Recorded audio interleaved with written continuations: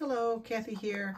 I received a recent question from a viewer asking if it was difficult with the Plustek photo scanner. Once you have scanned some pictures, how hard is it to put the pictures onto a external drive or a jump drive, something like that? And it is very easy, and I'm going to show you that now. Now I am going to have to use a Windows computer. I do not own a Mac, so I can't show you on that, but I'm sure the process would be pretty much the same. Now you could use an external drive like I have here that has a USB, or you could use a thumb drive like this one here, which is what I'm going to use. I am going to put it, right here is on the side is my USB. There we go. My USB is right there. So it's ready to go. Now let me zoom down here a little bit. Now you can go to File Explorer. Mine happens to be down here. If you're on a Windows again, like I said. Open your File Explorer. I'm running on 2 monitors here. So this is on the left. This is my File Explorer. This is my computer, my hard drive, Windows C. D is what I use for my recovery drive. You may or may not have that on your computer. And then it's just going to show up on your list here in your File Explorer underneath, somewhere underneath your Windows. And so for me, it's showing up right here, USB drive E. That's what it called it. I'm going to click on that. I clicked on that to see what's already on this drive, this thumb drive. I have some pictures that I've worked on for my dad, and when they were ready to print, they're in there. And then this is the software for the thumb drive itself. So we are going to make a new folder. Anywhere here in the white space, right click, come down to New, and then over to Folder. We're going to give the folder a name. I will call it Practice Folder.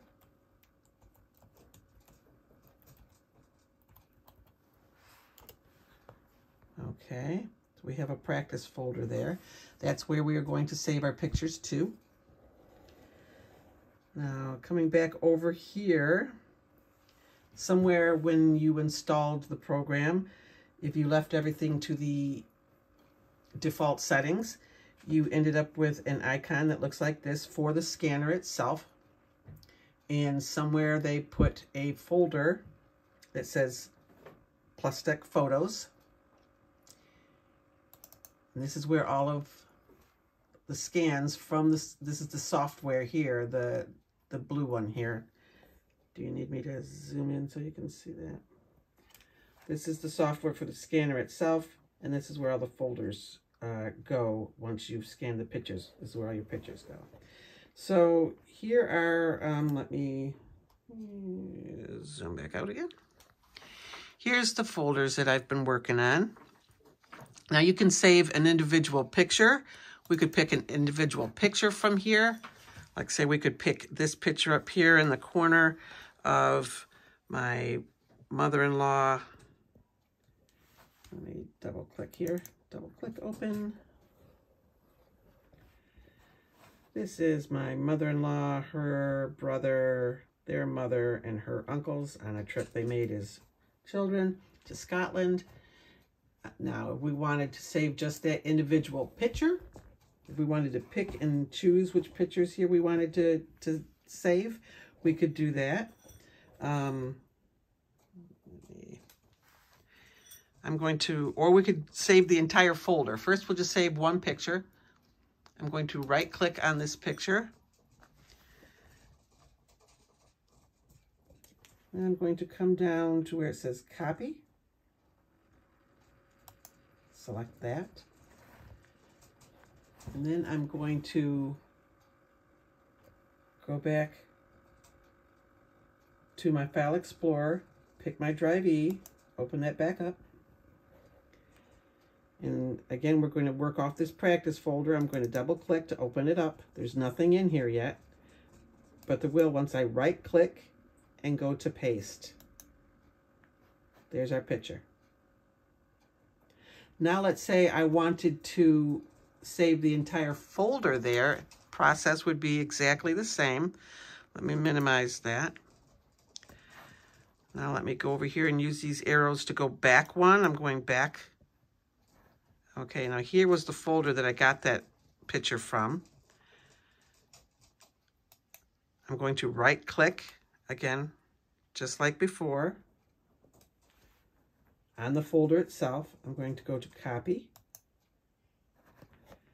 And I'm going to go back down to my File Explorer and over to the practice folder. Okay, we're in the practice folder. You know that because it says USB drive E. That's what we're working off of, is the thumb drive. I'm in the practice folder.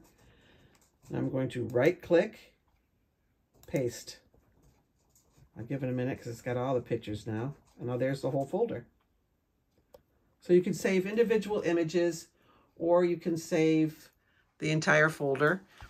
And like I said, you can save them to an external hard drive itself or a jump drive. You could also save it to a picture that, to the pictures folder on your computer, which would be, you know, right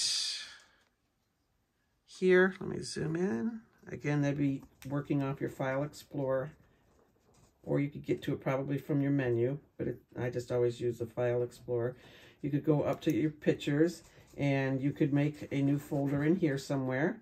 Same process as we just did by right-clicking and going to new folder. You could also use these pictures that you've just now saved. You could use them to email to someone.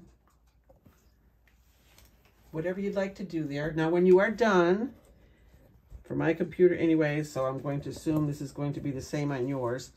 You never just yank this thing out. When you're all done, you've saved it. It's in the folder. We've double checked. So let's go back again. This is, I'm in my oh, let me get out of there. Go to here. Going to my drive E. Practice folder. And there's the folder and the individual picture. Now I'm going to close this. I'm done. Like I said, you never just yank and pull this out. You might get lucky. Maybe you've always done that and have had no problems. I just know with the scanner software itself, for sure when you have your scanner plugged into your laptop, when you are done, you have to go through this process to get out. You never just yank the cord out, let me tell you. Because it took me a long time to get my computer functioning after I did that the wrong way. So down here on the bottom, you'll have, like I said, if this is a Windows computer, I go to this, I left click here, and then I go up to this little thing here. This looks like a jump drive. Click on that, and then go to eject the jump drive. And now a little sign will pop up telling you that it's unplugged. If you have, this is my virus protection, but something will probably show up on your end from Windows itself if it's not from your virus protection software. And then I say okay, and now I can pull it out and we're done and the pictures are saved. I hope this is helpful. If you have any more questions, please let me know. Thanks.